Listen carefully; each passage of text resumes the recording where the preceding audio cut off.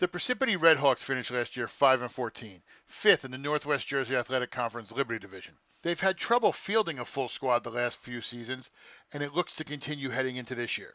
They have a skeleton crew, and it's going to be tough for them to compete in the Independence Division. However, they should have individual success, as they could qualify wrestlers for the individual state tournament, including on the girls' side, Sydney Petzinger, who's won 2 straight titles and is going for her 3rd in her final attempt.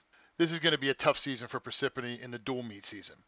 They don't have the numbers to be able to compete, and if you don't have the numbers, you're not going to get the wins. However, I think their success is going to be measured by the postseason and what Petzinger and her teammates are able to do. It's going to be a long season for Parsippany, and I look for them to finish 4th in the Northwest Jersey Athletic Conference Independence Division. For GardenStateHSWrestling.com, Donald J. Brower reporting.